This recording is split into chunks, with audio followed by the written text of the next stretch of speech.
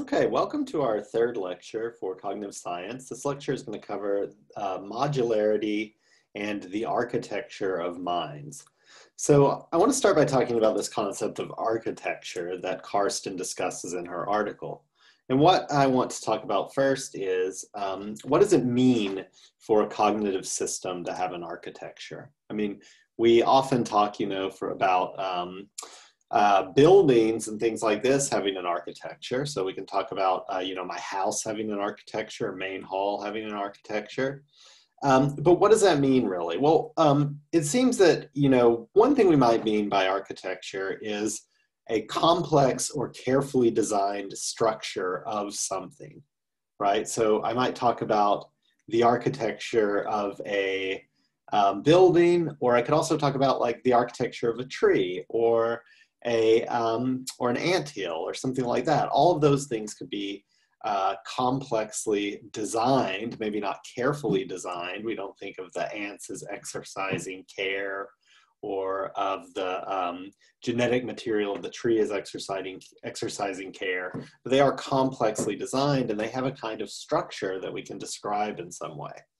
And so a question that would naturally arise is, well, does the mind have an architecture? It doesn't seem like it's quite like those other things. Like when we talk about the mind, I mean, we certainly can talk about the architecture of the physical brain, but a mind seems in some ways quite different from a brain. We can imagine creatures that lack brains having minds. There could be someday minded robots or things like that. Indeed, like the relationship even between the mind and the body is not really well defined where we are now in science. So it's not going to be quite the same as having the architecture of a brain, which is a physical structure. So what does it mean for the mind to have an architecture, right? Again, it's not a kind of physical architecture like the walls and rooms of my house or main hall, or the neural structure of the brain. So what is it? Well, what we mean when we talk about the mind as having an architecture is that the mind has a kind of relational structure, right? So there are different components of our brains that relate to each other in distinctive ways. And those relations might be temporal in some way. Maybe some processing is done earlier in the mind than other processing. That would be a kind of relationship we could point to between those two kinds of processes. Or it may even be in some ways causal or epistemically prior to. It could be that, for example, for vision, maybe there are some processes that have to do their work first before other processes do their work in order for me to see the world around me. So what we talk about when we talk about architecture is that kind of relational structure of the mind. How do the processes of the mind relate to one another? Which processes serve as inputs for others, and so on. So we're going to be talking about that today. And in fact, that is what cognitive science is attempting to describe for the human mind. So the article that you read for today draws a distinction between what we might think of as brute reflexes and what we can describe as intelligent activities. So let's just think of two examples of this. So imagine you are at the doctor, and the doctor is testing your patellar ligament reflex, right? So that's the little strip of muscle underneath your knee. The doctor hits it with a hammer and your knee jerks forward, as in this picture. We've all had this done. Well, in this case, what is going on? Well, this is a reflex. This is a reflex that's happening in your leg. And so how can we describe this reflex? Well, one thing we can say is that it is a kind of non-computational activity. That is, it doesn't really need to be described as the transformation of information, right? There are some things that we sort of are forced to describe as involving the transfer of information. So like think about you're deciding to open your bedroom door, right? That clearly involves some kind of transfer of information from your brain to your arm, the muscles in your arm, which leads you to open the door. But we don't have to think of transfer of information here. It's more of kind of a brute response that we're getting. And also, there's something else we can describe this reflex as, and that is as being encapsulated. So the idea is here that it can't respond to our relevant beliefs or wishes, right? If you do not want to jerk your leg up when the doctor hits it with the rubber hammer, you're still going to do it. You're not able to control it. You can't decide not to jerk your leg up. So this patellar reflex of kicking your leg up is both non-computational, doesn't involve anything like information, and it's also encapsulated. It can't respond to beliefs or desires that are outside of the system in our mind. We can't decide not to do it. Well, this is directly opposed to things that we might describe as intelligent activities. So let's think of an example of an intelligent activity now. So consider planning your next vacation. So here you are planning your next vacation. Well, first of all, we do think of this as a process of transformation of information. And what do I mean by this? Well, you might have certain initial assumptions you work for to derive the conclusion of what you actually want to do.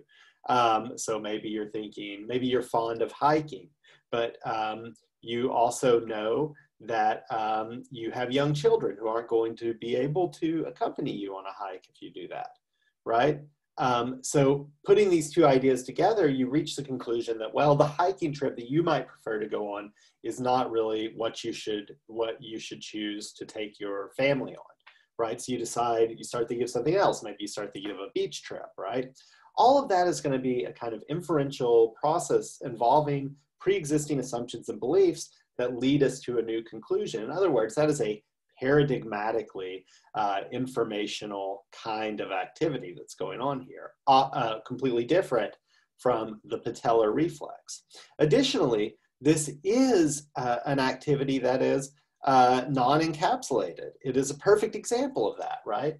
When I'm thinking of what I want to do, some other contrary considerations may come up that I hadn't been considering initially, and they may cause me to change my plans, right? Maybe I'm thinking of going on the beach vacation, but suddenly I recall that there is a hurricane headed for the Caribbean, and that was where I was planning to take the trip, right? So these other background beliefs, background desires can interfere in the process and make it totally change its outcome.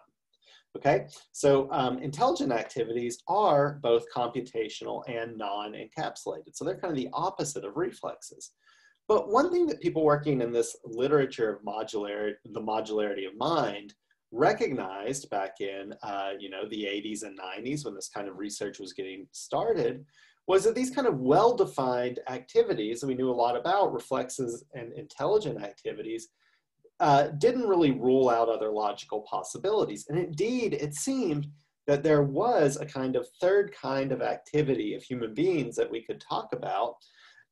And that is what we might describe as cognitive reflexes, what Robin Karsten describes as cognitive reflexes. So these are the key heroes of today's discussion. And these cognitive reflexes sort of split the difference between pure reflexes and effortful thought. So these are computational. They can't be described as a transformation of information. In fact, we need to describe them in that way to really capture what they're doing. But, so they are like intelligent, well, actually, let me see what it's called. They are like intelligent activities. In that way, they are a transformation of information.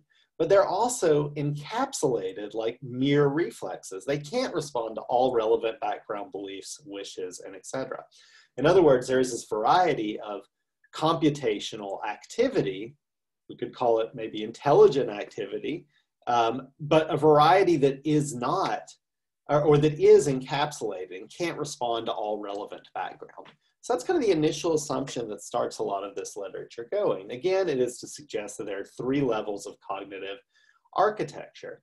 And so these levels would be transducers, which are effectively going to be brute reflexes, input-output systems, and these are the kind of cognitive reflexes that we're talking about, the kind of computational but encapsulated systems. We'll describe them later as modules.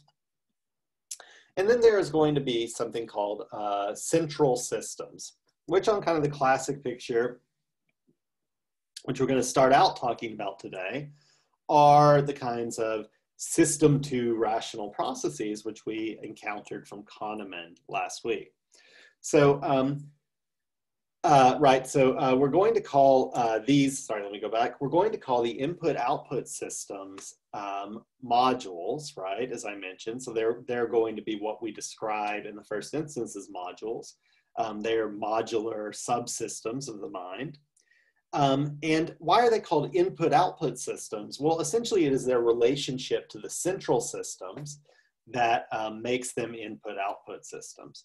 So if the central systems are system 2, if we think back to Kahneman, that's going to be described as the part of the mind that we think of as ourselves, right? It is really the central part. It's the effortful part, the part that requires attention and maybe is identified with rationality. So there's been this tendency to sort of identify that as the important part of the human mind, the thinking part, the self, right? And these other systems are going to be the input and the output to that thing, right? So they're going to mediate the light that hits my, they're going to mediate the information coming from the transducers, my eyeballs in this instance, if we're thinking about vision. We'll get to that in just a second. And they're going to transform whatever information comes in from the optic nerve into intentional information or information that's about something that central systems can use. And then additionally, central systems, like if we decide to do something, again, if I decide to open my bedroom door, then the central system is going to have an idea that is going to be outputted to the muscles that are in my arm that lead me to open the door. So input-output systems are described relative to the central system. They're inputting into it or outputting from it. All right, let's look at these 3 systems in more detail. So we're going to talk about transducers first. And so what do we mean by transducers here? Well, again, I think if we want to draw out our analogy between reflexes, cognitive reflexes, and intelligent activity, we can see transducers as sort of being equivalent to reflexes in certain important respects.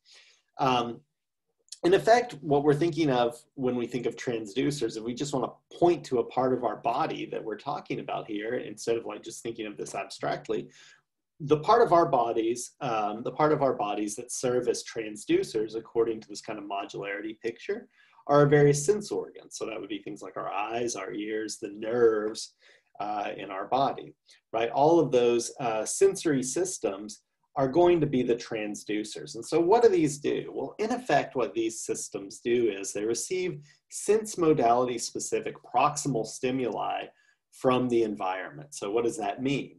Well, proximal just means the stimuli that are closest to us, right? And sense modality specific just means that they are the proximal stimuli, the stimuli that are closest to us that, that are responded to by whatever sense organ we're talking about, right? So if we're thinking about the eye, then it would be distributions of light across the lens of my eye as I look somewhere that are the sense modality specific proximal stimuli. If we're thinking of hearing, then it's going to be the sound waves that are hitting my temporal drum in my ear, right? Those are going to be the proximal stimuli that sense modality responds to, right? And of course, you know, we can think of impressions on the skin for nerves and so on. We can think of other kinds of proximal stimuli that a sense modality responds to. So in effect, what the transducers do is they translate. So they translate these stimuli into information on which perceptual computation can be performed, right? So again, if we want to think back to that picture, the sense organs are equivalent to the reflexes. They're giving information to these cognitive reflexes. The input-output systems, they're translating stimuli from the environment into a kind of information-rich system that a intelligent reflex, a computational reflex, can use. So, right, again, if we think about the eye, there is light hitting the lens of the eye, and it is that light, right, is a kind of brute stimulus, a brute stimuli that hits the eye, right?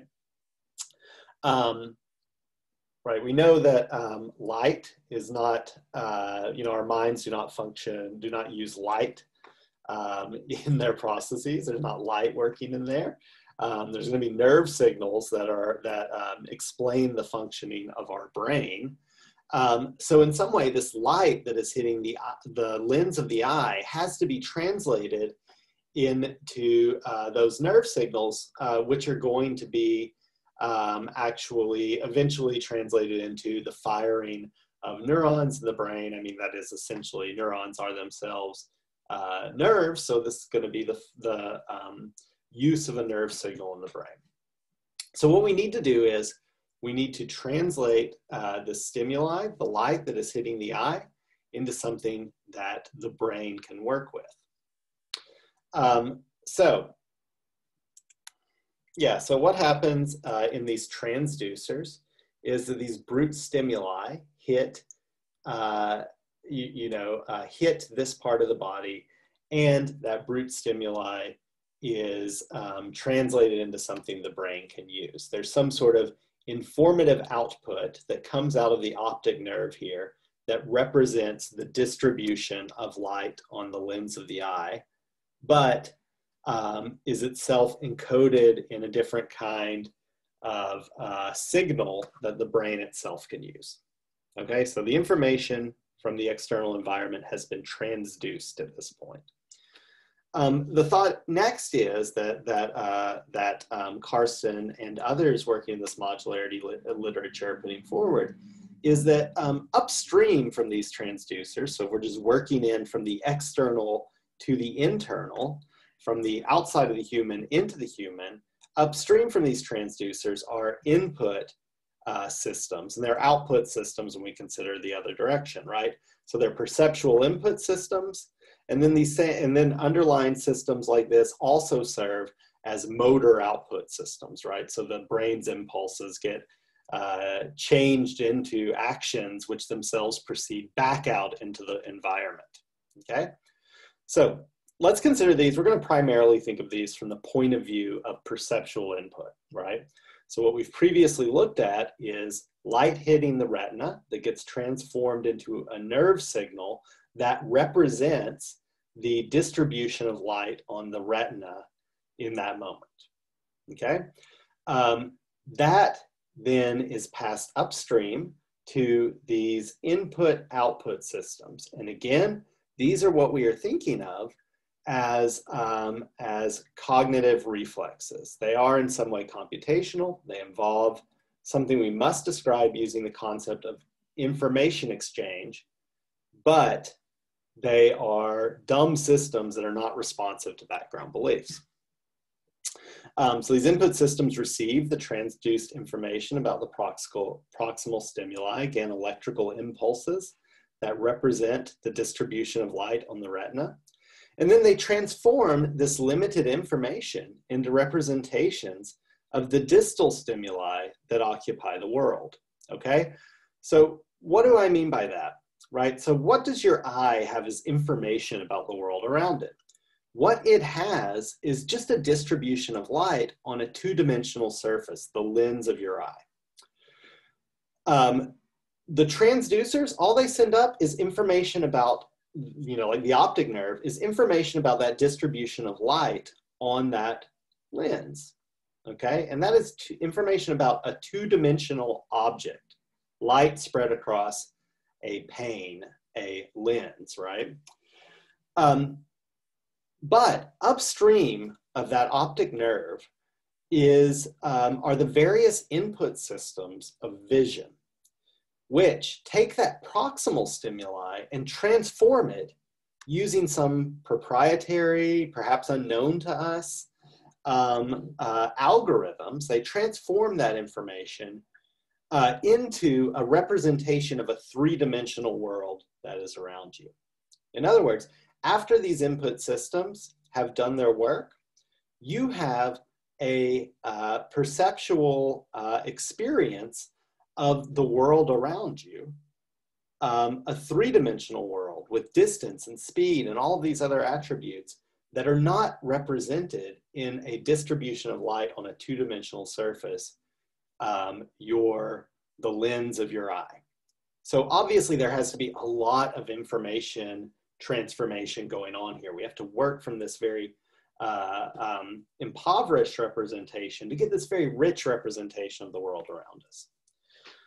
So the representations of distal stimuli are then, like the representation of the external world around you, that three-dimensional representation is then the input to the central system. So you as a person understand that there's a tree in front of you or there's a dog in front of you, right? And that is because that is the output from the subsystems of vision. And then the idea is, just to flip this on its head, that output stimuli work in the opposite way. So they translate high-level representational states, like the desire to open your door, into motor outputs, which affect external behavior, okay? All right, so then there's this other question about what are the central systems? And we can describe them as working in this process as receiving information from all the perceptual input systems, as integrating this with existing information, background desires, background knowledge, and so on, and then deliberating to form new beliefs, to plan intelligent actions, and to make decisions. This is how they have been described in any way. And then we typically think of central systems as executing these plans by interfacing with output systems, which transform conscious beliefs and desires into motion patterns that achieve the desired goal. Okay, these are how central systems are described in Karsten. So, but now, and the person that keeps popping into my head when I think Karsten is Kahneman. So now we're going to look at Kahneman a little bit. So we know from Kahneman that there's going to be this division between system 1 and system 2, right? System 1, again, and we're going to think about this as a set of processes that occur in your brain. These system 1 processes are quick. They are mandatory. They give their responses automatically. I mean, you can't but have that response happen if you have the appropriate stimuli in the environment. They are shallow. They're kind of dumb. They give like simple responses. And certainly these system 1 processes are not affected by background beliefs, right? If we think about the Mueller-Lyer example, it shows this. Even if you believe that those lines are the same length, you can't help but see the line with the inward facing arrow points as longer, right? So that's what system 1 is like. And what does that sound like? Well, what it sounds like is system 1 sounds like these input systems, right? If we're going to map this onto our 3-level model that we've just been discussing, then input systems are going to correspond to system 1, whereas the central systems, which are more rational, more deliberative, what we identify as ourselves, are clearly going to respond to system 2. So you can see now that this kind of modularity view we've been talking about really lines up well with what we were talking about last week about system 1 and system 2. And indeed, this is part of the whole picture that Kahneman has in mind here. All right. Another way to think of the system that we've just described is in terms of a visual model. Now, obviously, this is not a visual model of some actual physical space. You know, we might have like a model of the brain that showed us where the different sulci and like the different parts of the brain are and everything. But the mind is a non-physical thing. It's like a functional entity. So this isn't a model of any physical space, but this is a kind of relational model that may help you understand how the mind works. I'm going to ask that you think about what this picture means in trying to understand what this vision of modularity is. So the way I want you to think about this is if we're in the center, that is sort of the most high level, the most processed cognitive piece here, okay? That, you know, if you want to think of the system 1 and system 2 stuff, that is the thing that is like most you in some way, right? So it's like that central processing is the rational part you think of yourself. And anyway, it's the most sort of built up component of thought, okay? Outside of this circle is the external world, okay? Everything that's not you, as we're going to describe it at this point. So how is this model working? Well, outside of you is all the physical world that's around you. And that whole physical world is impinging on your body all the time. There's light hitting your eyes. There's sound waves batting against your ears.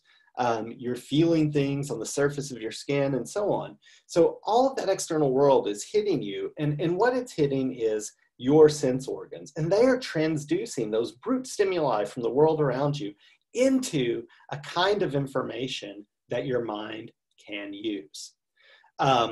So that information then is passed on to the modular input systems, or system 1 of the mind. And so these modular input systems are going to be hierarchically arranged, right? So in effect, I have put here a kind of triangle to show you that this might be something we could describe as the vision module. I really don't want you to kind of use that language because it's a little weird to think of vision itself as a single module. Really what vision consists of is a variety of different modules that serve to produce a visual impression of the world around us. But there is in some way this kind of complex system that we can describe as vision. And inside of that system are these kind of hierarchically arranged simple processes, okay? They each are responsive to their own specific kind of information. They perform their own distinctive kinds of jobs to transform that information. And what they give out is a very kind of shallow output. It's not changed that much from what they got.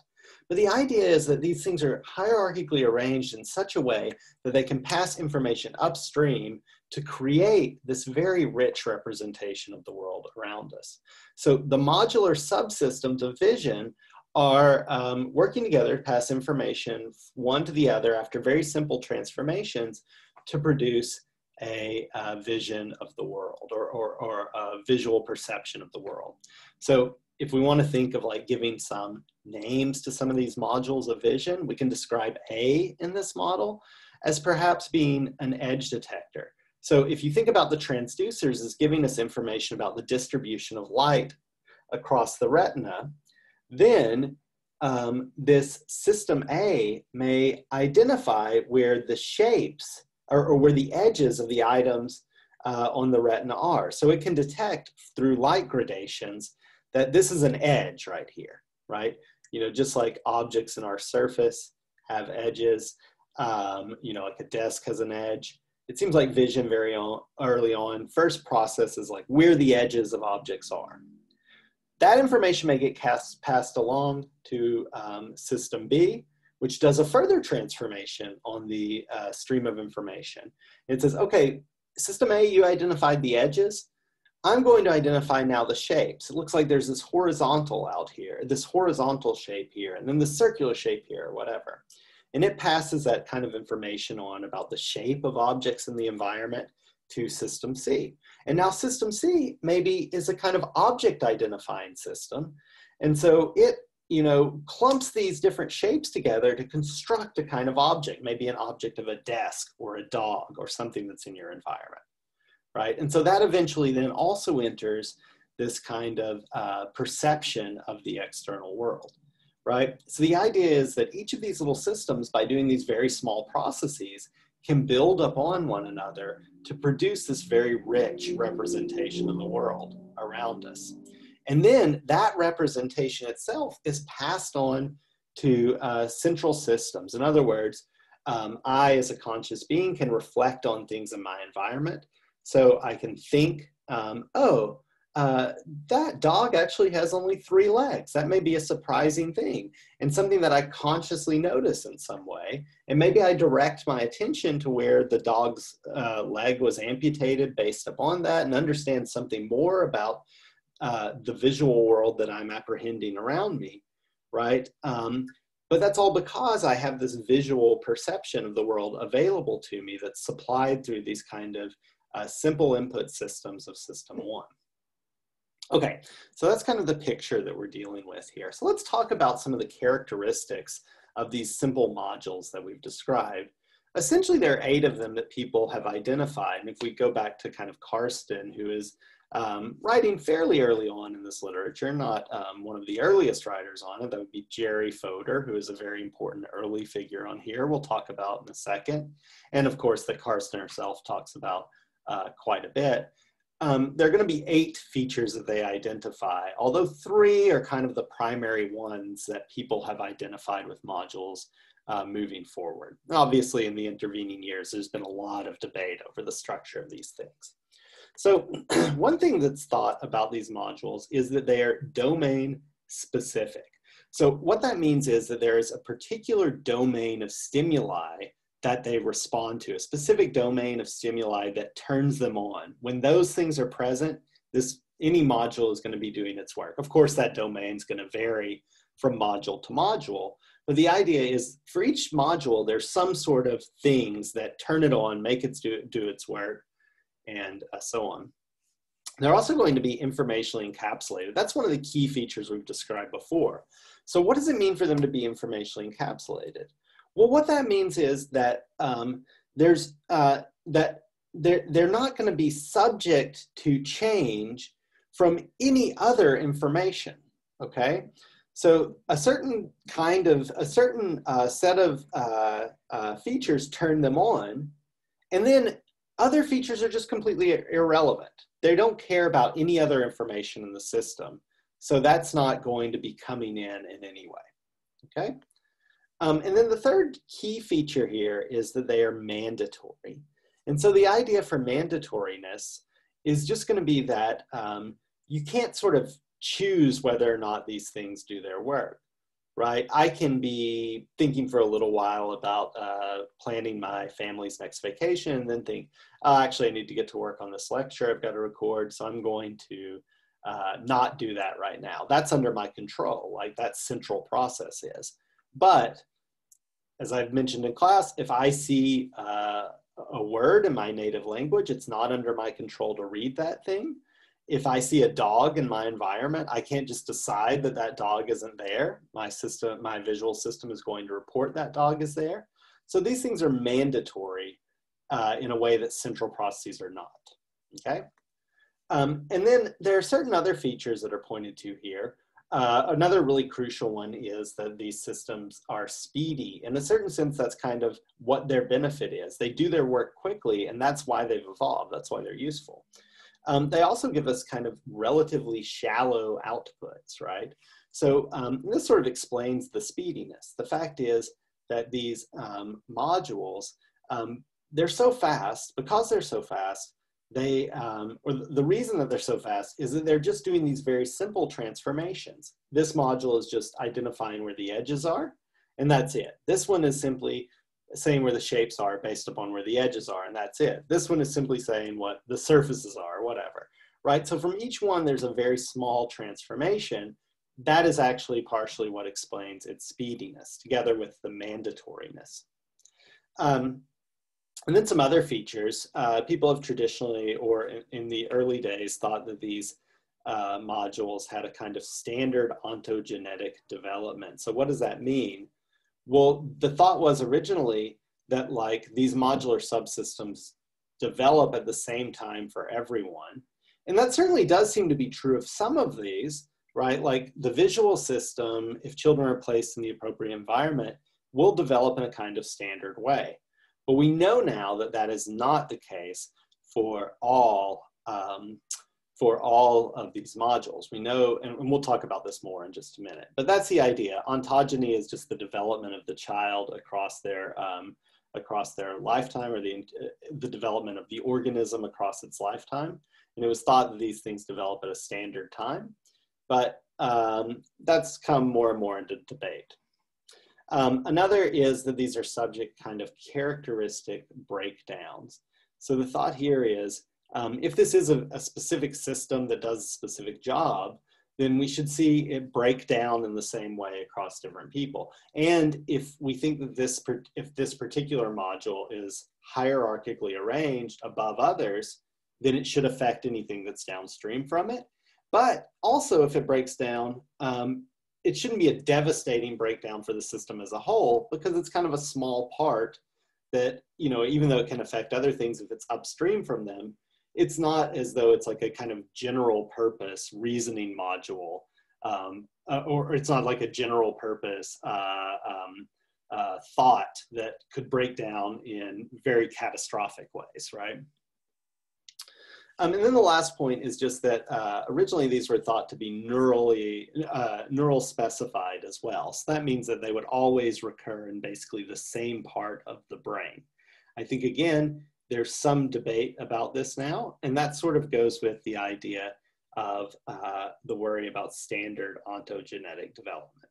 So I'm going to focus in on domain specificity, informational encapsulation, and mandatoriness. And then after I conclude those three, that'll finish this part of the lecture, and I'll talk about some other components of these in another lecture later on. Okay, so let's look at these big three. Okay, domain specificity. Well, here's how Fodor puts it. Domain specificity has to do with the range of questions for which a device provides answers, the range of inputs for which it computes analyses, okay? Another way, or I mean, I think this is the same way to think of this, is what are the stimuli that turns this thing on? What are the proximal stimuli, the things in the brain that make this system do its work, okay? And, you know, typically we can think of vision as breaking down into all of these different systems. It seems that there is a system that has the specific job of detecting faces and also of recognizing the faces we've seen before in the past. People can lose this capacity. When they do, they have a condition called face blindness, and in severe cases can't even recognize their closest loved ones, like their spouse. But if we think about the system, what is it responsive to? What questions does it provide answers to? Well, it provides answers to the question of whose face is that, and the data it is responsive to is data about faces, okay? So faces are what is going to turn this thing on, right? They're going to be processes downstream of this that identify the shapes of this thing, and then once it's in some way detected that it is of the appropriate kind, this module will be turned on, okay? Now, these domains are typically more fine-grained than sensory modalities like vision and audition, right? It's not just going to be visual stimuli that turn it on. It's not just going to be like heard stimuli that turn it on. It's going to be a particular kind of stimuli. But I sort of lied when I said that the face module is going to be responsive to faces. I mean, as a matter of fact, the things in the world that turn it on are faces, but we may not actually know what it is responding to, right? When the face module is acting appropriately, it is turned on by faces. But what turns it on can't be faces, because it's its job. I mean, can't be faces per se, because it's its job to detect them, right? So what has to turn it on is some domain of stimuli that we can't exactly describe. And we know it's not just faces, because things that aren't faces turn on this domain. I mean, turn on this module, right? So if we look here on the left, this thing appears to us as a face. It was designed to appear to us as a face. What is that? That's a car grill. But if we look at the one on the right, we don't get the same impression of that thing as a face. So it's not only the faces that we saw previously that turn on the face module, that lead this module to say there's a face, right? It's in some way things that have some sort of visual property that we maybe can't describe from our own subjective point of view. It would be up to vision scientists to investigate what exactly is the distribution of stuff that is turning on this face module, right? So in some way, it's a distribution of seen objects or shapes in the environment, but we don't know exactly what that is intuitively. We would have to figure it out through experimentation. It would be up to psychologists to figure that thing out. And they have made some headway on these questions. All right, so that's what I'm going to say about domain specificity. There's in some way some fine-grained domain that makes the thing do its work, that makes the face module say there were faces there, right? Additionally, these modules are going to be informationally encapsulated. And now sometimes information encapsulation is characterized as two features. So encapsulation proper is thought of involving restriction on the flow of information into a mechanism. Okay, so certain kinds of information can't come into the mechanism. And also it's thought to involve restriction on the flow of information out of it. So an example of each of these two things. Well, here's the classic illustration of encapsulation, right? The system doesn't allow background information to flow into the module. Okay, and the classic example of that is just the Mueller-Lyer illusion, right? So as we mentioned last time, you may know the line that now appears on the top is the exact same size as the line that appears on the bottom. You may have measured them. That belief may be firm in your system, in your system of beliefs, which are, you know, we might think of as being stored within system 2. That's probably a bad way to think of it, but we'll say that now. You know that belief. I mean, you know that to be true. You have that belief, but that doesn't affect how you see this thing. The vision module, or whatever vision module is responsible for telling you that this top line is longer, doesn't care about that background information. It just cares about what's coming in from below, and it just gives the same output regardless, because it's not looking at this kind of background stuff that's higher upstream within thought from it. Okay, so that's a classic illustration of encapsulation, the way in which a module restricts the flow of information into the mechanism. What about inaccessibility? Well, there are a variety of different examples of this. One of them is this idea of comprehension of what is said. So we don't typically notice the specific differences in the auditory stimulus that the system used to identify a word. In other words, our language modules can understand what a word is, but it's very difficult for us to tell like what the sound wave shape of a word is. That's actually something that engineers have had a lot of trouble doing, is identifying what the shape of a word is, what the sound shape of a word is, because it varies so much from speaker to speaker. Another example of inaccessibility might be what we just talked about previously. What is it that the face module is responding to, right? What is the information it takes as input?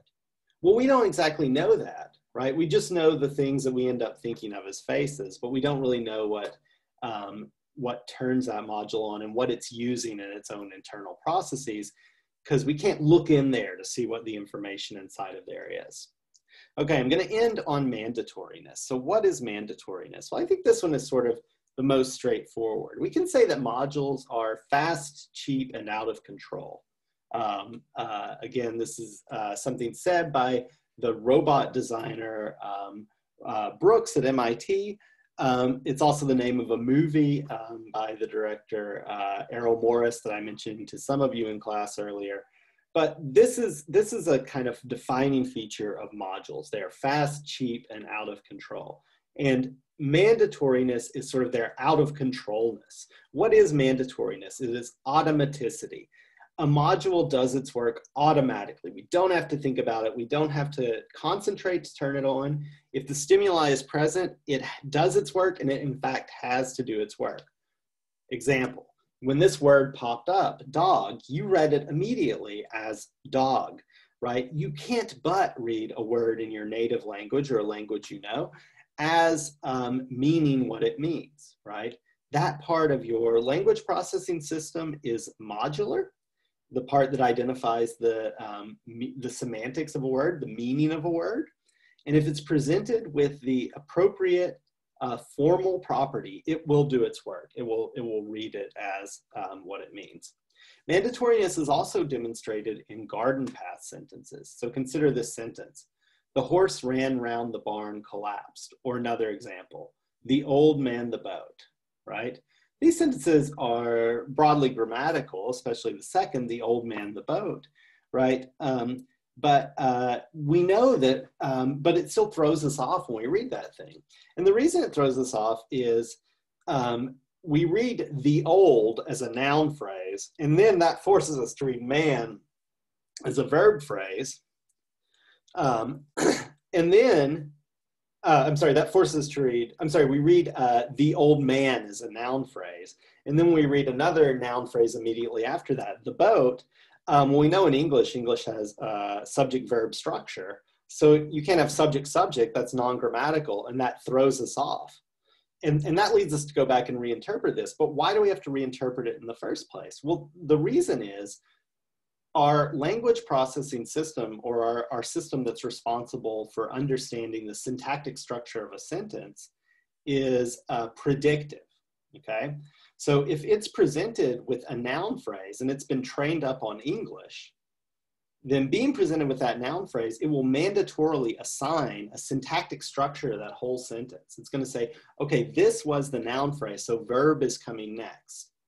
But then when that is frustrated by the next words, it has to go back and reassess and reinterpret and prospectively go back and fix that mistake it has made. But the point here is, presented with a noun phrase, that system mandatorily assigns a syntactic structure to the whole sentence, right? It's that quick. It does its work even before the stimuli that would determine what the actual structure of the sentence is have been given. Another example, the stupid people say hurts my brain. I kind of like that one. Mary gave the child the dog bit a Band-Aid. Mary gave the child the dog bit a Band-Aid. Get it? Mary gave the child the dog bit. And the prime number few. Okay, those are examples there. Well, next time, I'm going to stop here. And next time, I'm going to go into this stuff about modular systems as they relate to vision and language. And we're going to consider why modular systems exist and what's some of their background. But look for that in the next lecture, which should be coming down the pike tomorrow. I hope you all have a nice weekend, and I will see you soon.